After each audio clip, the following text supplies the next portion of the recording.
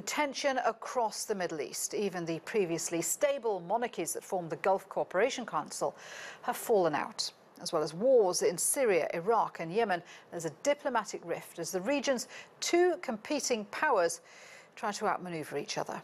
Our Middle East correspondent Yolo Abdafith looks at the proxy war between Saudi Arabia and Iran and how other countries have responded. Saudi Arabia's cautious foreign policy has changed. As Crown Prince Mohammed bin Salman consolidates his position, he's pushing an ambitious economic plan called Vision 2030 and curbing corruption in the kingdom. Saudi foreign and security policy has gone into overdrive, a belligerent response to Iran's hard political game of supporting and arming militias in Yemen, Syria, Iraq and Lebanon. The Syrian war is one clear example. It's not gone really well for the Saudis. The war in Yemen has been a total disaster as well. But the Saudis see Iranian influence, Iranian hands on both cases, and also the emergence of Hezbollah as a dominant force within Lebanon. So I think regionally they see Iranian influence in the region affecting their dominance. So I think Saudi is reacting to that.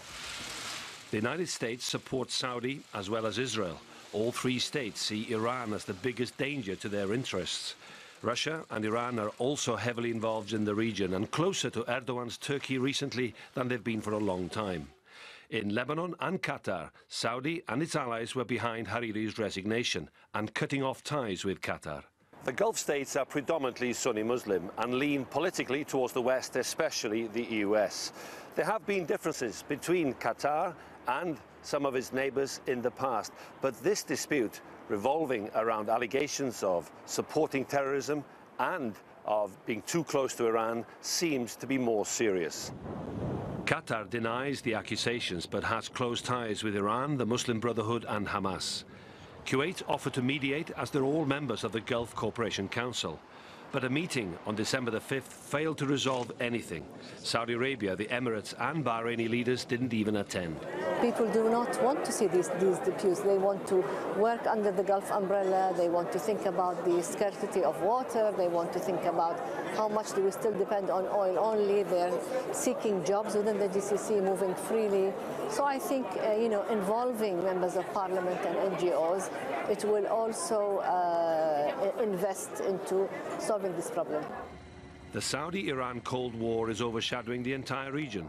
Crown Prince Mohammed bin Salman seems to be a man in a hurry to modernize the kingdom's economy and society.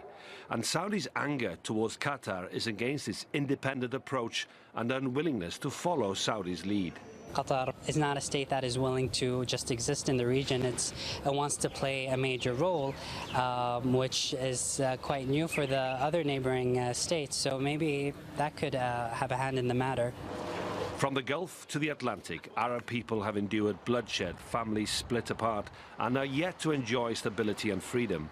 Recognizing Jerusalem as the capital of Israel has damaged the US reputation and will channel anger towards Israel and their allies. Iran's power is growing. Plenty of Gulf states are nervous about that, as they are of an unpredictable Saudi Arabian ruler. Yolo Abdafith, TRT World.